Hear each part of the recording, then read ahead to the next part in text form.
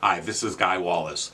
The PACT processes are part of a T&D Systems View framework found at 5 and 6 o'clock in the Clockface model that frames them, along with 44 other processes that I believe exist in most training and development functions. I see ISD as similar to a new product development effort, producing instructional products that then feed ongoing deployment and access systems and processes for evaluation and maintenance when needed. Then the PACT processes are fired up to support those needs. It's always about performance with the PACT processes and the enterprise process performance improvement processes as well. PACT has been proven in hundreds and hundreds of projects by my staff and the staffs of my clients that I have trained.